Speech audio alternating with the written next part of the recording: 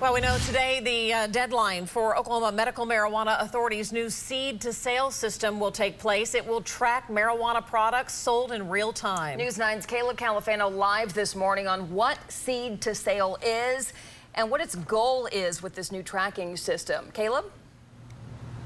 And guys, I can tell you one of their overall goals is to filter out that illegal activity that you could see in the Oklahoma medical marijuana industry. Now, seed-to-sale has been in the works for a good time now and is actually held up for nearly 10 months by a lawsuit. The system tracks marijuana plants and products from when they're planted to when they're sold. For the Oklahoma Medical Marijuana Authority, seed-to-sale will be a great tool not just for tracking products in real time, but also for keeping customers safe. I do believe this will create more transparency and help us weed out those bad actors that are not operating and trying to skirt the state laws.